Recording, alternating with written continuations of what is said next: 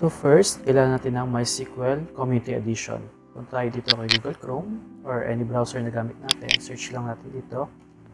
MySQL Community. Download. Ayan. Set tayo. Download lang tayo dito.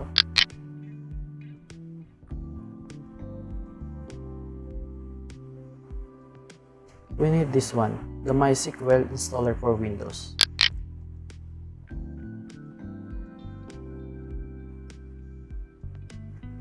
Pag magda-download tayo, kailangan natin i-download ay ito nasa baba. Pwede namang ito, pero ang full version kasi ay ito nasa baba, standalone to, which is the 427 MB. Pagka na-download natin, click nyo lang yan, download. Yan. No thanks, kahit di nyo na kayo maglagay dito, no thanks lang, start my download. Yan. So, ika-cancel ko kasi na-download ko na siya kanina. Ito na siya. So, ito yun, version 8. Pagka version 5, pagka 32-bit lang ang gamit. Version 8, the latest one. Pagka naka 64-bit naman tayo. Install lang natin. Double-click lang. Hihingi yan ng mga redistributable, which is the Visual C++. Depende sa gamit nyong operating system. Minsan, ang hinihingi version 2015, minsan 2013, minsan 2019. So, sa case natin, tignan natin kung anong hihingin. Kaya hintayin natin magbukas. Ito pa, isa na hiningi sa kanya. Requires .NET Framework 4.5.2. Since I'm using Windows 7, 64-bit, so kadalasan naman sa Windows 10 meron na, kailangan ko munang i-install tong .NET Framework 4.5.2. Actually, meron na ako dito, pero papakita sa inyo paano i-download. Punta tayo sa Chrome. So, hanapin lang natin .NET Framework 4.5.2. 4.5.2. Yan.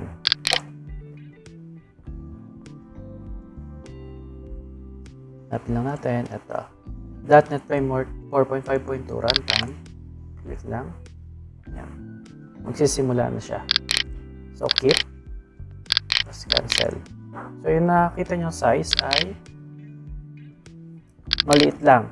Meaning, web installer siya. Pagka gumagamit kayo ng PisoNet or sa ibang PC mo na magda-download, ang kailangan nyo kunin ay yung standalone. So, hanapin natin ngayon yung .NET Framework 4.5.2 offline installer. Yan, click lang natin.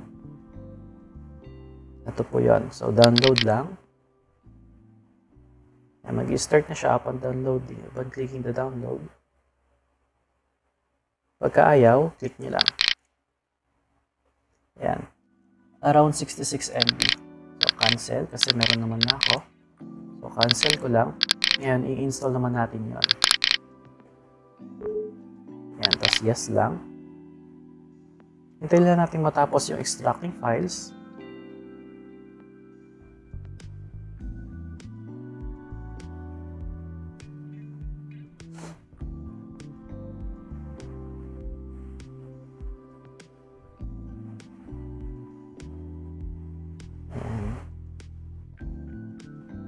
Checkan lang natin to. I have read the license terms. Accept.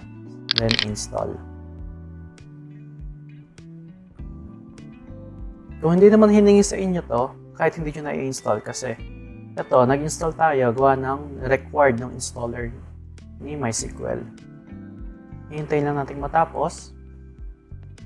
Yan.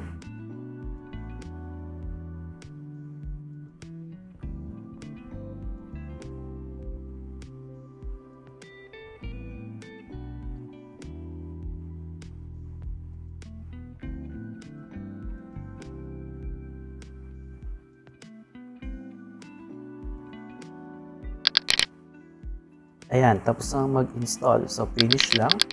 Then, pwede natin buksan si Installer Community. Pero, hihingi pa rin yan ng Visual C++. Tignan mo natin kung hihingi. Kung may naka-install na dito sa PC. Ayan, bubuksan lang natin.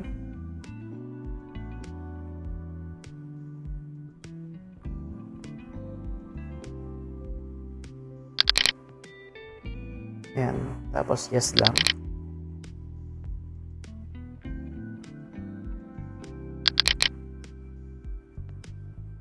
pop-up na lumabas pa ulit. Yes lang ulit. Ayan. So by default, madami tayong i-install. Server, shell, router, workbench, Excel, so on and so forth. Pero ang pinakagagamitin lang natin sa lecture natin ay server, shell, and the workbench. So ayun ang kukunin lang natin. Mag-custom tayo. Custom. Next. Hanapin ngayon natin dito si server. Yan, 8.0, 64-bit. Then sumunod naman ay si workbench. Tapos si shell, MySQL shell. Yan. Sa dalawa, tatlo. Then next lang. Ito yung sasabi ko. Hihingi siya ng Microsoft Visual C++ 2019. So, meron akong 2019 na dito. I-install na lang natin yon. Pero, paano mo mag-download nito? Punta tayo kay Chrome. Search lang natin Visual C++ Redistributable. Yan. Redistributable version 2019. 2019. Ayan. Pwedeng ito. So, ayan. Click natin.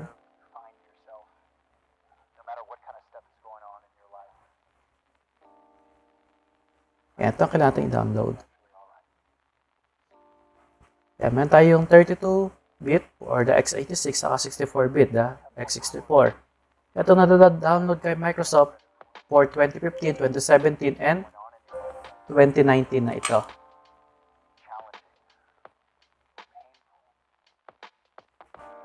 So, click nyo lang, pares nyo i-download. Itong 86, saka itong 64. Kung nagamit kayo ng ARM, pwede naman ito. Ayan.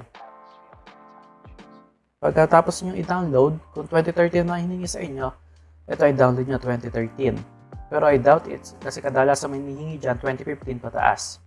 So, once na-download nyo na to, ayan, click lang tayo dito.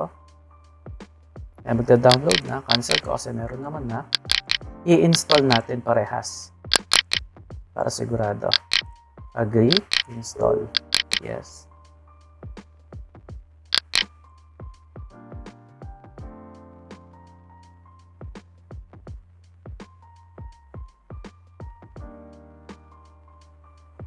Hintayin lang natin matapos. Ayan, tapos na mag-install. So, install naman natin yung pang 32-bit para sigurado. Yes lang. Ayan, tapos na mag-install.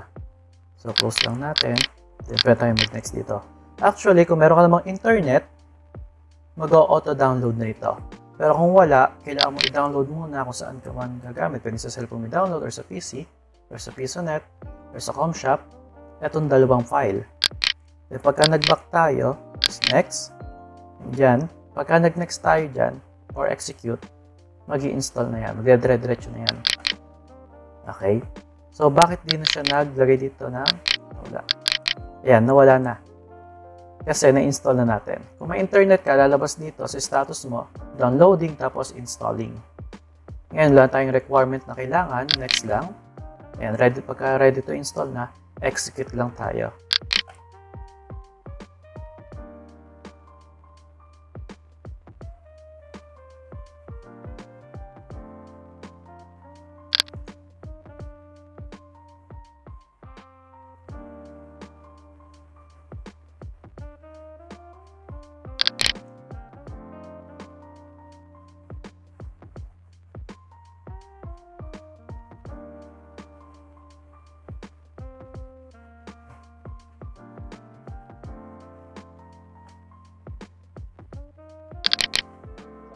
Ayan, tapos na mag-install.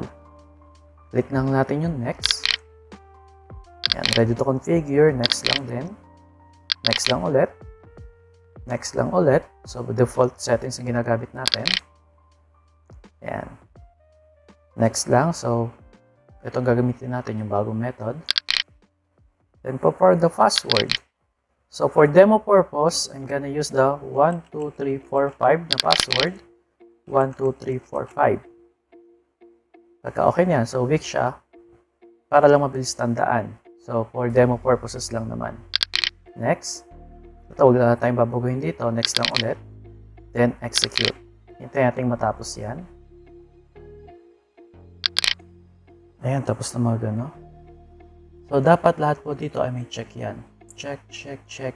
Ayan, lahat dapat check. Meaning, walang problema yung install natin. Tapos yun natin ito ay finish.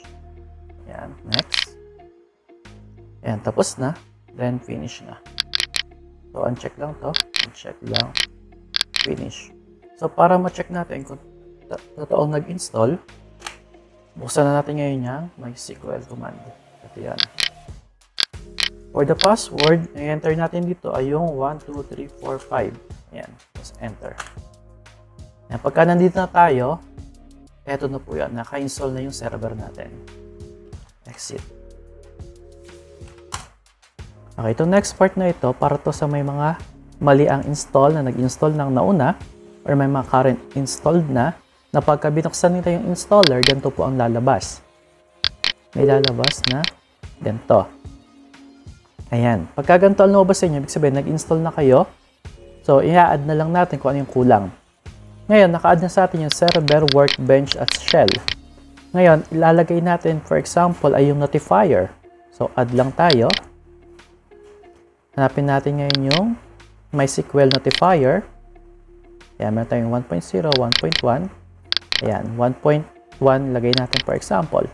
Kung wala sa inyo yung server, adi MySQL server, ayan, version 8, then kung anong meron ditong available sa inyo. So, dahil may naka-install sa atin, hindi natin kailangan mag-install ng server mismo. Kundi yung kulang lang na notifier. Then next, dahil ready to install na, execute lang. Hintayin lang nating matapos.